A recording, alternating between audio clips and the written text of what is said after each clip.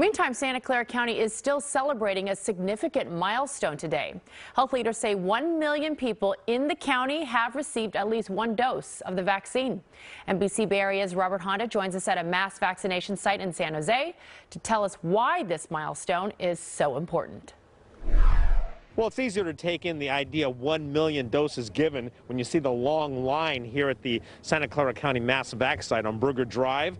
But officials emphasize 1 million isn't a goal, it's another launching point.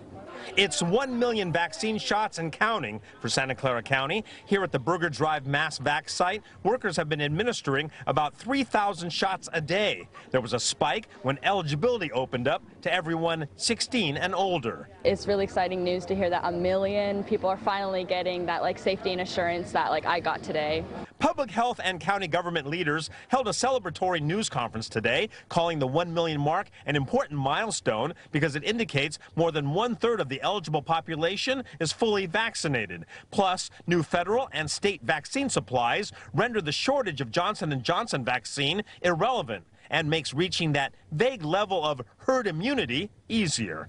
We have lots of Pfizer and lots of Moderna, so there's no limitation on availability for anyone to get vaccinated.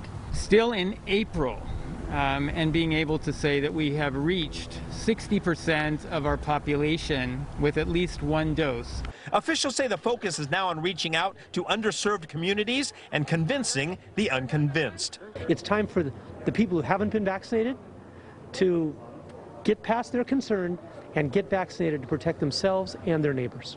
Some people we talked to at the Mass Vac site say that's happening. At my school, there's posters get your vaccine when you can. So it's everyone's really for it and positive towards it.